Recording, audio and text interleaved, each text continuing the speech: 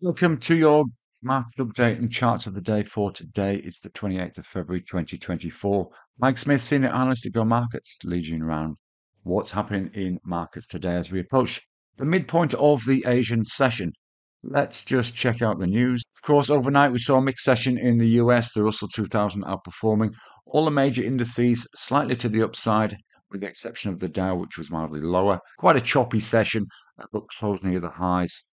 It is a big week of data this week with US GDP jobs and inflation data due over the next 3 days. So perhaps we are going to see some more significant action than we've seen at the early part of this week. US futures are slightly lower in early trading today. Asian markets are mixed, with the ASX trading slightly down from neutral. European equity futures are pointing to a cautiously positive open this afternoon, but again, very, very mild gains, growth losses depending on the particular instrument you're looking at.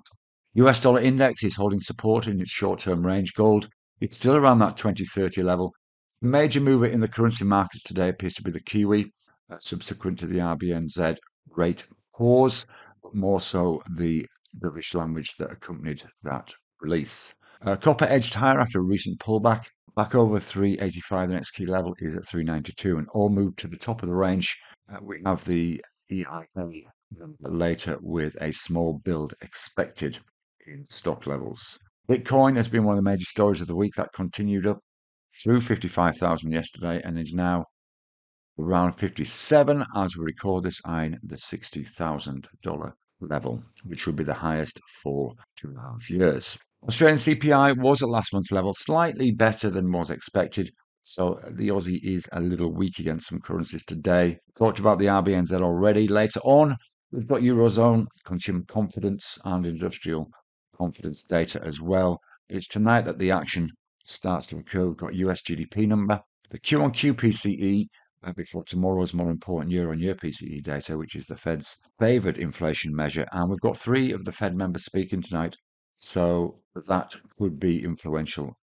But the charts are caught our eye today.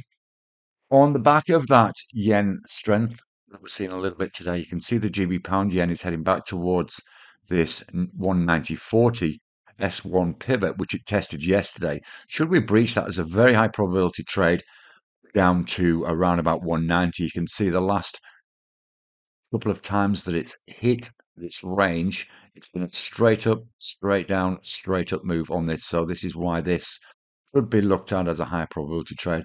Worth checking out in the next couple of hours or so to make sure that it's continuing that trajectory. On the ASX, despite its somewhat muted performance, there are some highlights on there. We're looking at the early learning sector here with GEM, Education Limited, and you can see there we're pushing hard against the resistance at 127. This was an earnings pop that we saw yesterday. We have got continuation of that.